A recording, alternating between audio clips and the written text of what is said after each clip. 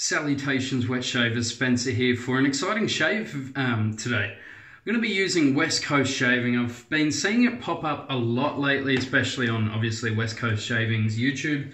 And I've been seeing a lot of them get passed around to different YouTubers. I wasn't one of them. Kai kindly sent one over to me, Kai Triska. Go check him out. He does some of the daily shave for West Coast Shaving, and really close friend of mine. He sent me this, Cologne. So this is going to be my review on West Coast Shaving Cologne.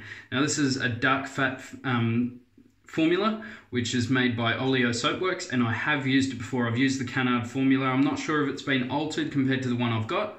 It's the smoke on the water scent. I did not like it at the start, but then I started really enjoying it for some reason. The more I went back and smelt it, the more I enjoyed it. And I bloomed the soap. I never normally bloom soaps, but I wanted to really try and get more out of the scent. Because once again, I smelt this, wasn't totally sold on it straight up. And I have a soap that smells very similar and I cannot think of it. But the scent description is nice and basic, which I like, and it's very accurate.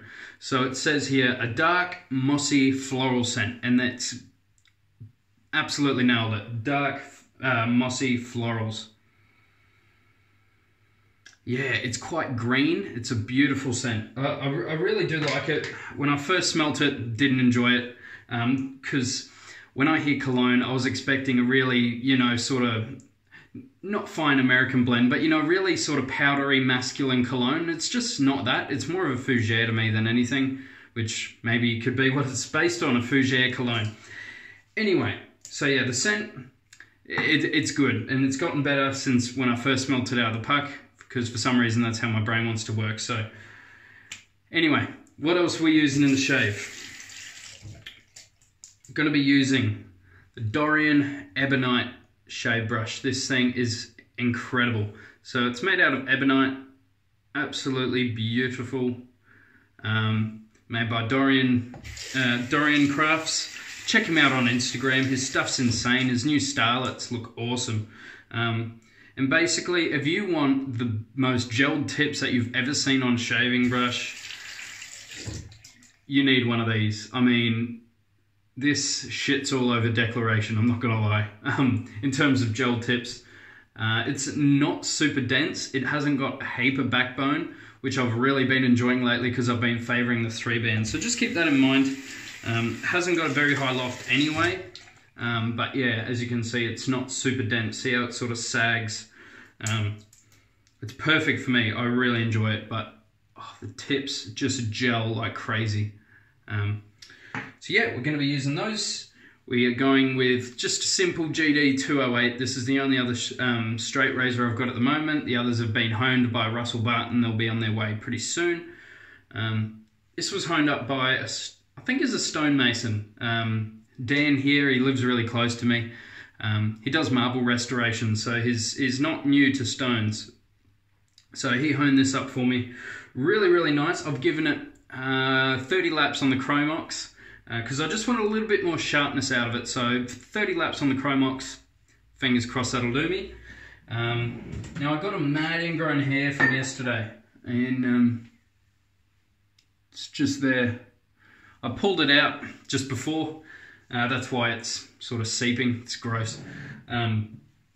So I want to use Barbado. I want to make sure that I stop that in its tracks. I'm going to add the bloom water to the face now. Oh. Now I wanted to move over to shaving every 3 days, but I'm not going to get the chance to in the next few days. So I wanted to shave now while I had the chance. Wonderful. A little bit more.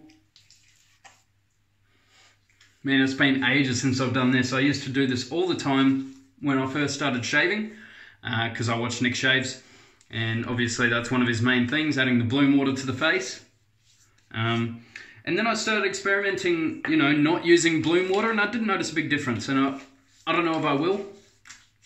Probably not, but it's always nice to add to the ritual, I think. All right, super slick stuff. Hard to get off the hands. Very nice. All right. Flick out the excess on the brush and just start loading away. I'm going to give it a nice heavy load. I know how thirsty this formula is. It's a very, very thirsty formula. I think even on the canard bases, on the labels, I think it says very thirsty soap. I'm pretty sure, I think. Correct me if I'm wrong, but I'm pretty sure. All right. Seems like a good enough load. Even the load is just sheeny to the max. So I'm expecting really good things of this. Fingers crossed it is. I can't remember how much they're selling this for on West Coast Shaving.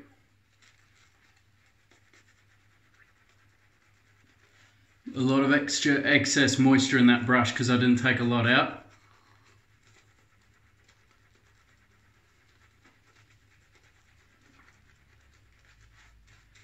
This soap is handling it with ease.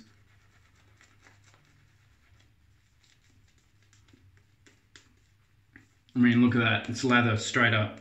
Already done. Super sheeny already. Really, really good. Lather quality. Well, you don't really get much better than that, so not much higher marks I can give that. That's fantastic. Residual slickness, even just on the hands, feels incredible. This is going to be a wicked shave, I know that. I've got a big coffee for once. Normally I've got my little small, really strong coffees. Now I've got a big, extra strong coffee. I'm driving out to the girlfriend's tonight, which is like a 40-45 minute drive. So want a nice big coffee to last me the way. All right, let's get this cracking. Oh, beautiful.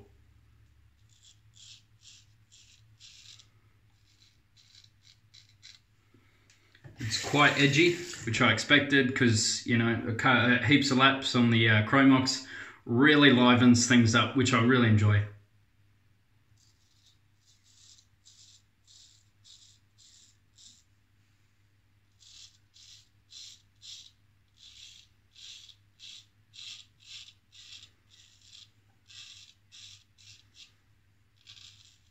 So if you're not used to a super sharp edge, I think I got used to them just while using shavettes, and I've just become accustomed to it. And then when I had straights that weren't like that, it didn't feel as good to me.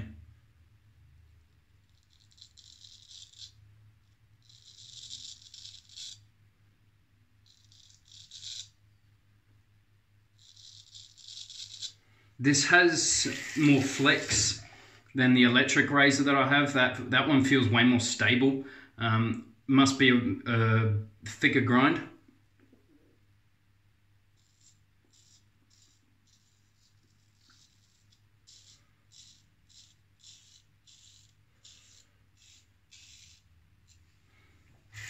But yeah, now this feels really nice.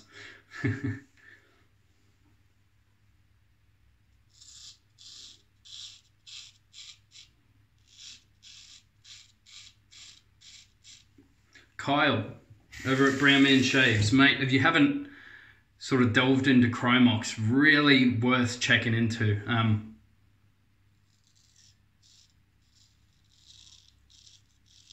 Seriously, I probably didn't even need to send the razors to Russell. I could have just smashed them on the Chromox. Oh well, gives me an excuse to get another massive mail call from him, so.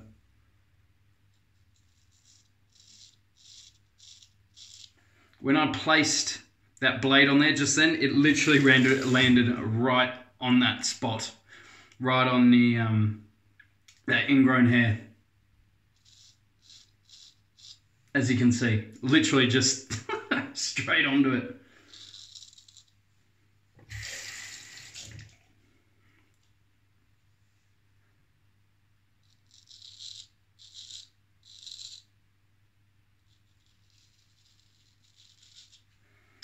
Which one's better, this or the electric razor? Definitely the electric razor. The edge still feels incredible, but it's the grind.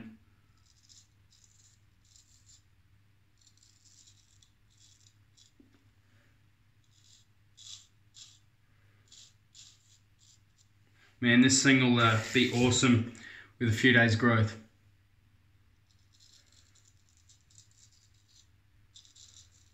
Just going to do a 2-pass shave, by the way, nothing too crazy. I've been preferring sort of doing the shorter videos. And well, my straight razor shaves have been getting better and better, so they're getting faster and faster, which is great. All right, back to the Dorian.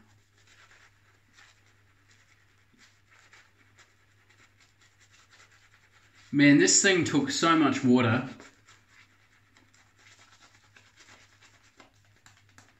And it can still take a heap more. I can feel how dense it is. That was a big dip of water and another big dip of water.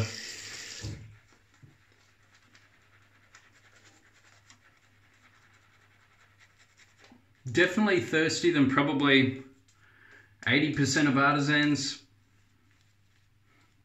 Ones off the top of my head that I think are probably just as thirsty. Wild West Shaving Company.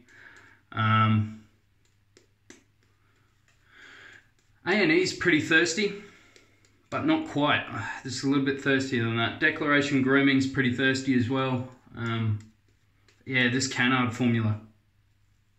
Really thirsty stuff. All right, we're gonna do cross grain to the nose. Just ignore that. User error.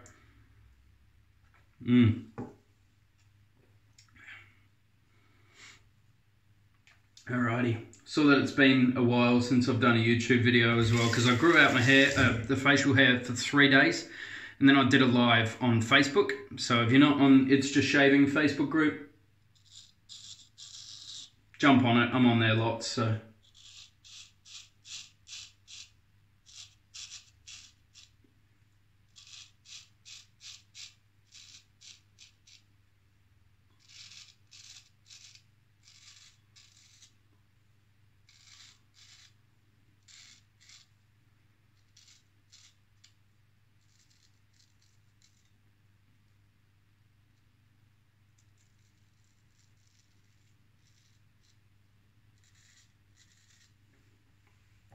Damn, that bump is really annoying me, eh? Keep sort of juddering over it.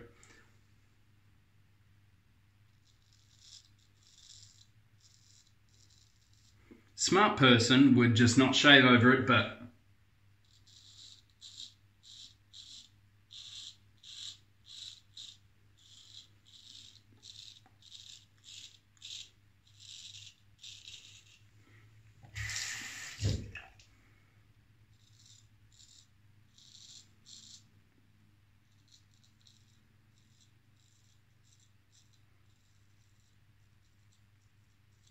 I've still got a load more improvement on the straight razor front.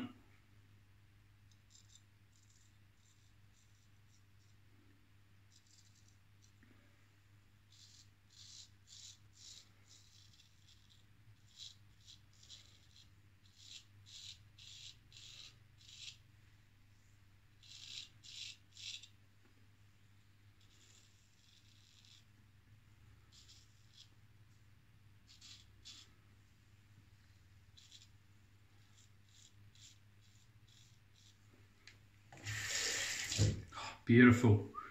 Does feel really nice, but oh damn. Annoying thing.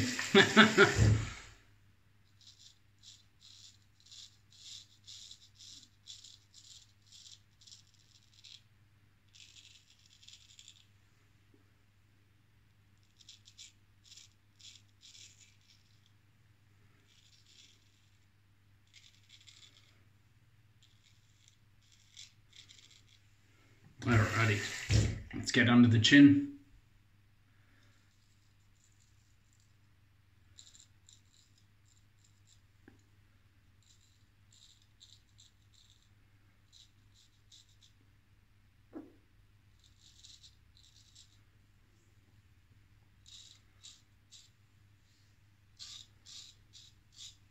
Wonderful. Missing much? Not really. It's quite close.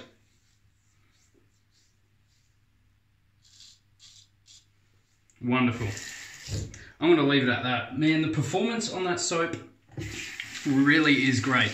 It's really good quality soap.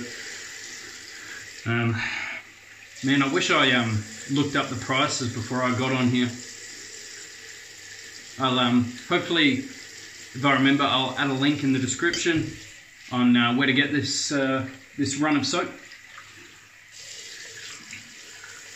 They do a cream as well, which is based on Katie's Bubbles formula, which is pretty good. But I would definitely put my vote to the Duck Fat Canard. Just overall, unless Katie's Bubbles is a little bit cheaper, I'm not too sure. But either way, my vote would definitely go to the Canard formula. All right, I'm gonna just alum all on this area here.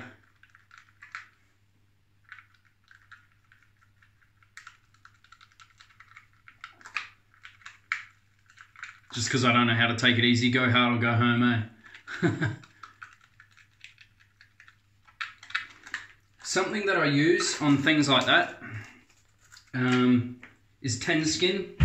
Patrick, I remember this time, buddy, originally recommended this to me, and I'm almost out. I use this quite a bit. Whenever I get a major spot that I don't think Barbado could fix. Barbado is mainly for the irritation, but for the ingrown hairs, once they come up, I normally open them up, pull out the ingrown hair if I can, and then just by my finger I apply Tenskin. So I'll just like put my finger over the top, do like that, just leave it on the finger, and then just dab it on the trouble spot. And it works really well for me. It stings quite a lot. Don't use it like an aftershave because it'll kill. And it's very expensive. Squeeze that beautiful lather out. Yeah, it is quite expensive. I think I bought that one bottle for like $20 or something.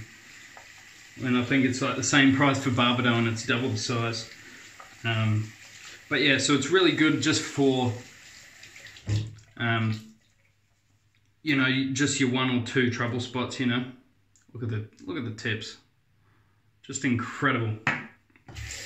All right, cold water rinse, and I'll get the Barbado on the face.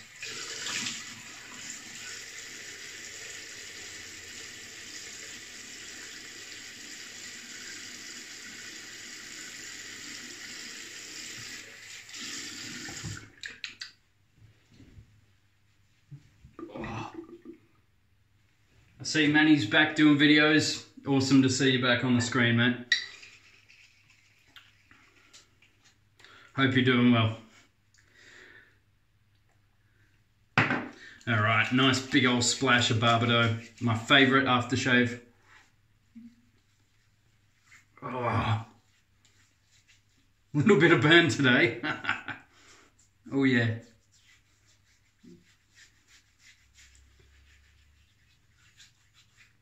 That's the stuff. Oh, best aftershave.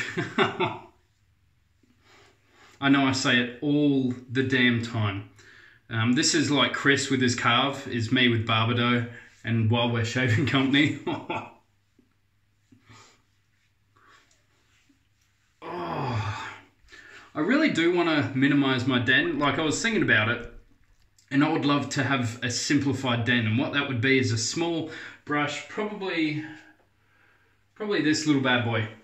Little tiny 20mm or 22mm Shave Mac, DO1 3-band, with some Wild West Shaving Company soap, Barbado, and I don't know, some nice vintage straight razor. That would just be like my go-to, that's my go-to shave gear. Small brushes for me have just absolutely excelled. I love them now. Absolutely love them. So I think from now on, the max I'll go is 24mm. It's still nice to have my really boutique-y ones like my chubby 3 Manchurian there. 26mm Shave Mac. Those two are beautiful. Then I've got a Declaration B1, which is a 33mm at the back there, but they're just for special occasions. But for daily use, those smaller brushes are just awesome. Like those three there. Oh, there we are. Yeah, I'm trying to be like a weatherman, just like that one, and that one. Anyway, that's enough rambling. West Coast Shaving, absolutely fantastic. I really enjoyed this soap. The quality is really good, so that there are absolutely no qualms about the quality. It's about the price and it's about the scents. So look at the scents if there's any that you would like. I definitely recommend buying them because I guarantee you the performance will not disappoint. I guarantee you. You will not use that and go, like, it's really good stuff. Probably the one I would go for the most, I thought it was going to be Cologne, but after getting it, it's alright. Oriental would probably be my go-to, I think. God, that smells good. Smells really nice in the brush. Really nice. Dorian GD 208. West Coast Shaving. Barbado. Wicked shave. Hope you guys have wicked shaves yourselves. Stay positive, keep smiling, guys. I'll catch you guys in the next video. See you later.